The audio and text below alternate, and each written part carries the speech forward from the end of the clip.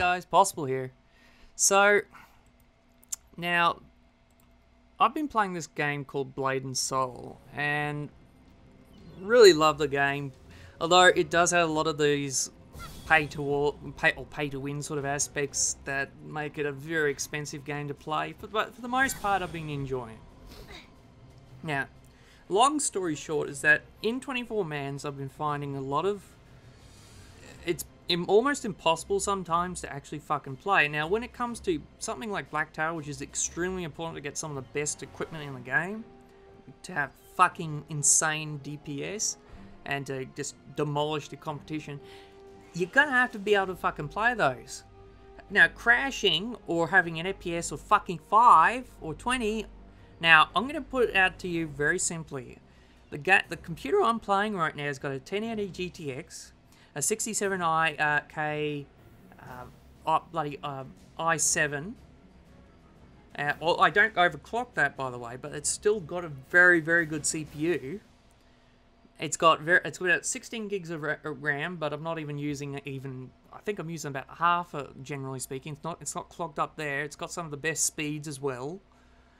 And yet, on a game like this, I'll have situations like that happening in 24 Man specifically because of all the fucking effects or something. I suspect it's to do with poor optimization and the fact that the engine is an outdated piece of shit. But anyway, there are 3 things I've done to finally solve the fucking problem. 3 fucking things after a bit of research, sifting through all the bullshit, the nonsense of so-called solutions. I found 3 fucking things that work.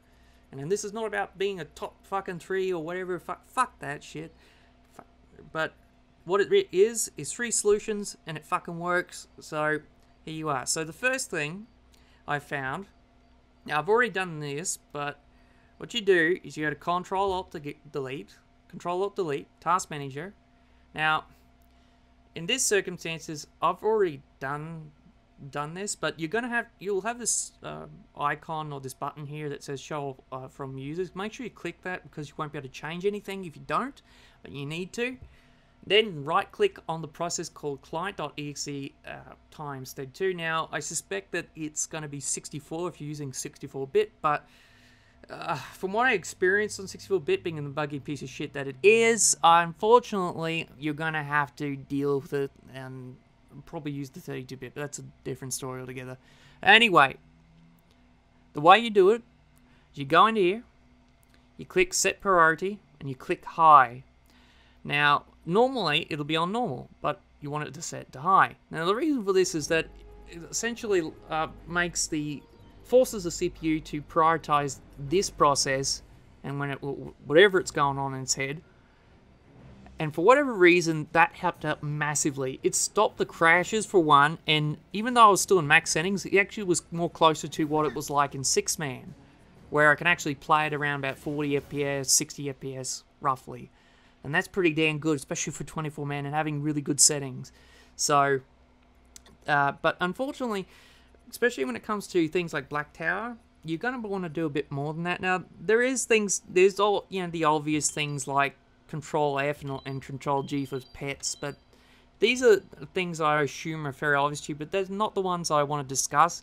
The other one that I wanted to discuss is essentially this thing to do with resolution. Now, you may have noticed that changing resolution in the settings inside the game probably do jack shit.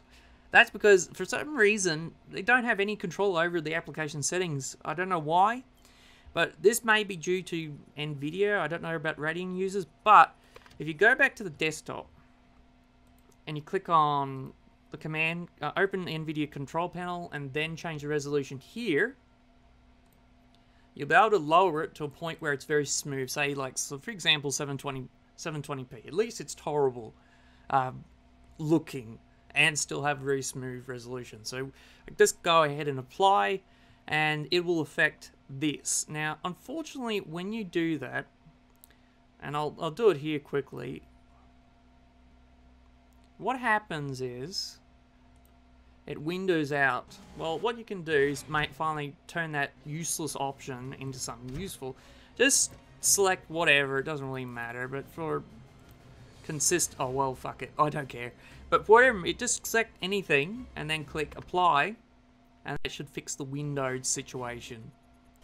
And then now it's back to whatever. And now you've got a lower resolution. That's a much smoother experience. Now the other thing is very obvious. You probably already do it already. Optimize combat, and then especially for 24-man. This is okay for like 6-man and everything, but if you want to do it for 24-man specifically, setting things to 3, you can set it lower, but unfortunately some of the mechs require... Well, go fuck yourself, you gold. That's rule for it. Thank you. Fuck off, mate. Anyway, like I was saying, just set it to 3, but bear in mind, setting it anything lower can make it harder to deal with certain mechanics. I recommend leaving it on 3 because you might need to be able to see certain things. Then just turn that shit off because, well, why the fuck point have that? For me, I'm turning it back on because my computer is fantastic and I only really need... I don't really need this. Especially with this, for whatever reason, the CPU option, that solution, really fixed things for me. So, especially if you're using a very high-end computer, that CPU option is going to be your saving grace when it comes to 24-man. So that #1 solution for high-end systems in the FPS problem. So anyway, those are the 3 solutions. I'll put a detailed text in the description, and please read it. If you have trouble with the dog, unfortunately I've had situations, there's a bit of noise in the background. Unfortunately where I live, people like to run very loud engines at like fucking, if you can see on the screen, like 10 PM at night. It's bullshit, but anyway. If you have problems with that, I'll definitely put it in the description. Please read it. I'll probably put it on whatever forums I like to frequent as well, and I'll put a detailed post on each and every one. That is important. And hopefully that'll make your life so much easier. I really hope it does help you get through BT and makes it so much easier to deal with what is a very, very, very hard raid, and especially important one because fuck me, man, I want to get that fucking Raven weapon, but I'm still waiting on getting to that final boss and killing that fucking thing. Anyway, a couple more things before we finish the video. I'm going to be doing a video on how to get Madeira the easy way, the really dirt cheesy easy way. I found this really easy method that has, and it doesn't involve being on the bridge at all, and it's a different method altogether. So if you want, I'm talking about the Dark Souls 3 Ring DLC boss, where you have to knock it off the bridge so you can get it in the boss room. I've got a really easy way to do that, and I'll put that up as soon as I can. But also in the review, I want to rewrite that better and do it justice. But I had a bit of a backlog of lore assessments I've got to deal with first. Real life really does take precedence over things like that, so I have to deal with it. Anyway, that's it for me, and I'll see you guys on the next one.